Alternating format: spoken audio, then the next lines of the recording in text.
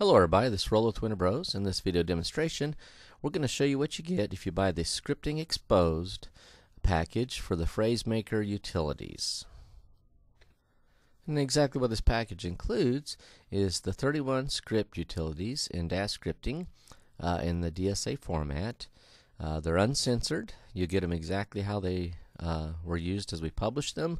They were DSCs in the original published package for the Phrasemaker series. But in this package, you'll get the uncensored source code in Daz Scripting format so that you can analyze them. And if you like what one of the utilities does, you can learn from how it works with the math, with the radio buttons, and with the dials, the sliders. And there's all kinds of stuff you can, if you like one of the features for one of them, you can learn from it so that somehow you can incorporate that into that experience into some of your own scripting.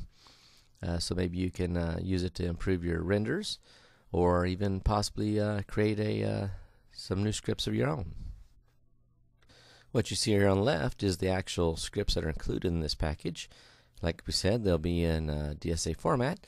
So if we hover over one of these really quick, like circle flat here, let's see, let me get onto this. Oh, actually it may or may not pop up with what we want to show you. We had to get Daz Studio activated here, so we'll hover over circle flat, and if you look in the blue text, hopefully you can read it. It says the file name is circleflat.dsa, which is it's the unencrypted, the straight text for that utility. We also include a PDF that shows a quick guide on how to use the utilities. It tells you how we designed the original models, the character models for the letters and the numbers, so that you can see how some of the surface ones work. We have the Color Me. We also have that one's for coloring the surfaces of the different letter models. We also have the Hollow Man. Excuse me, the face off and the double vision. You can see how those work by hiding certain surfaces on the model so that you get different effects. So to actually show you the difference between the encrypted versions, which were sold in the original Phrasemaker packages, versus the DSAs, the unencrypted, we'll show you that on the screen here. And if you look, if you tried to look at the encrypted versions from one of the original Phrasemaker packages, if you happen to buy that, all you'd really see is this bunch of messed up characters. That's not readable or editable at all. But if you look on the right, this is an actual excerpt from one of the utilities, and you can see that this is for the Align Center utility, and you can see how it's readable and editable, and you can go in and change it to play around with it and see how things work. So that's what this package is all about, is giving you access to the actual source code for each of the utilities, complete source code. Nothing's been removed, and it's not it's created. We're giving you exactly how it was created.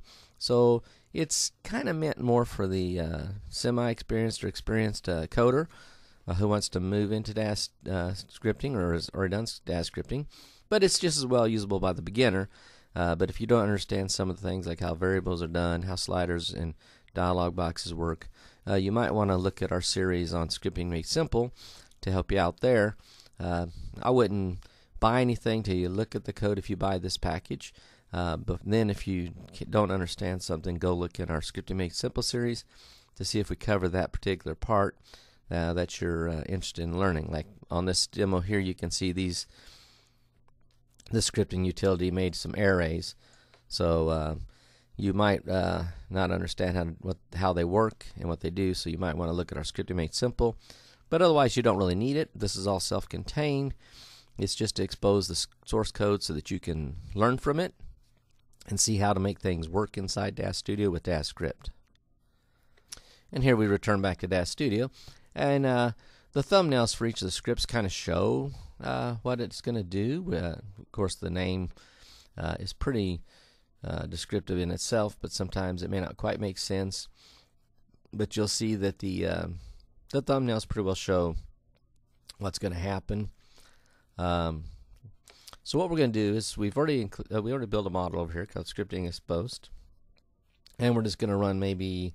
So what we're going to do is we're going to show you the ones that most people are interested in. You might be interested in this group characters, which we'll go ahead and go over here and show the scene tab.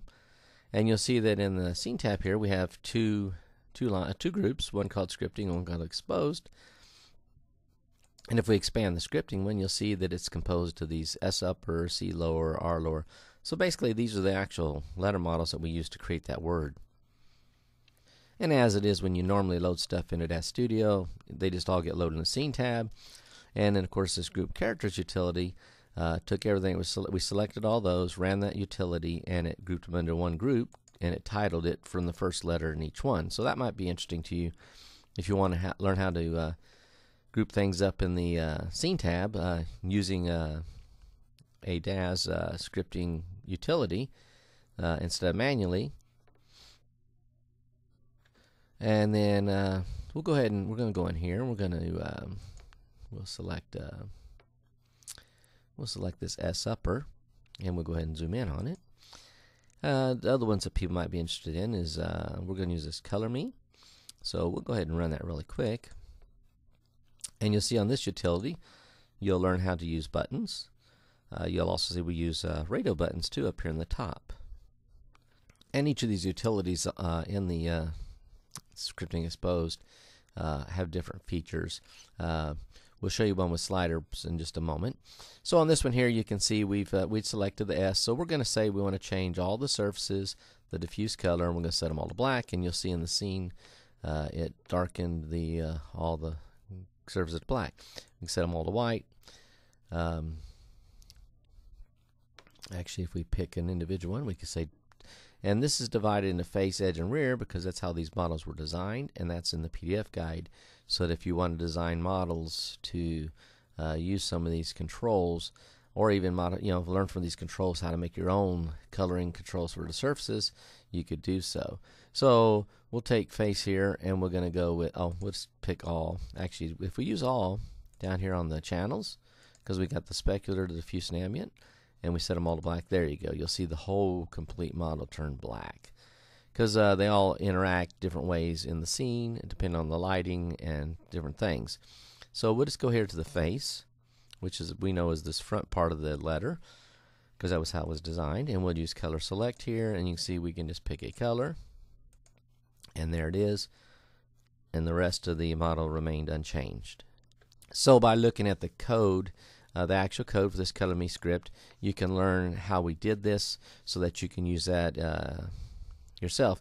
And you'll see here, and you'll find this in a lot of the utilities might have a restore button, so it'll take it back to what you originally started with, because when we start the utility, we capture the information that we're going to be modifying, and we maintain it until we're done, so that if we do want to change it back, we can do that. And a lot of the thumbnails over here, if they have this little this rolled red line with a little slash in it, that's indicative of a slider bar.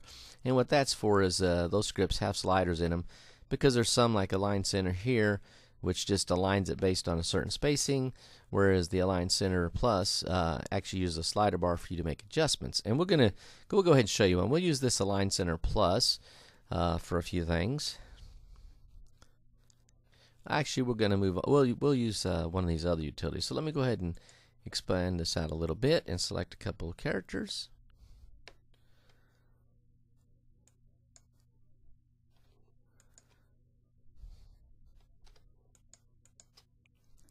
And what we're going to do is we'll go ahead and get those in focus.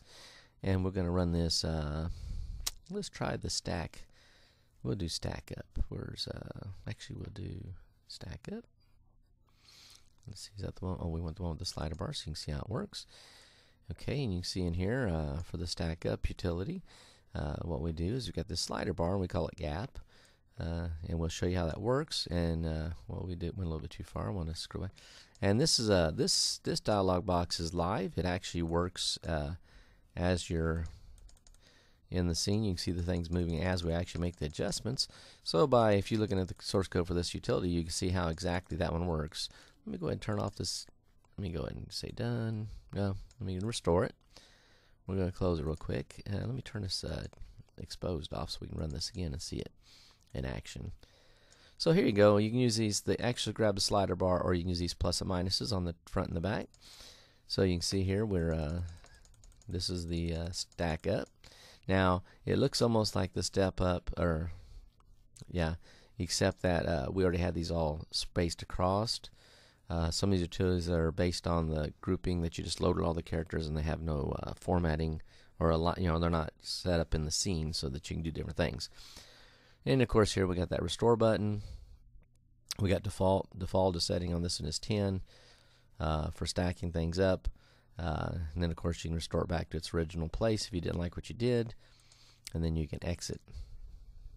So like I said, if you're interested in Daz scripting, you can really learn a lot from these utilities. Like I said, you get uncensored access straight to the source code. It's all included.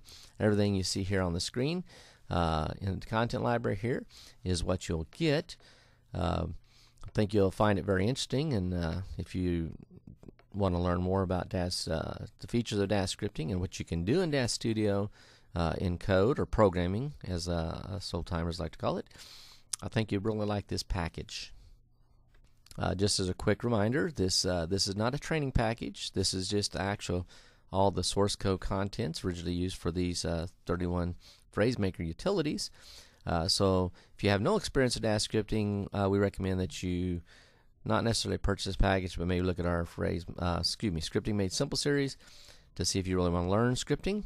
But if you're already an experienced coder in Daz Studio or not, and you're interested in how these utilities work, this package is for you because it contains all the uncensored source code. Last note really quick, that's not heavily commented, so if you don't understand the Daz scripting language and what it's based off, it could get confusing, or you just might have to do research at the Daz docs site. Thank you very much for your time, and have a great day.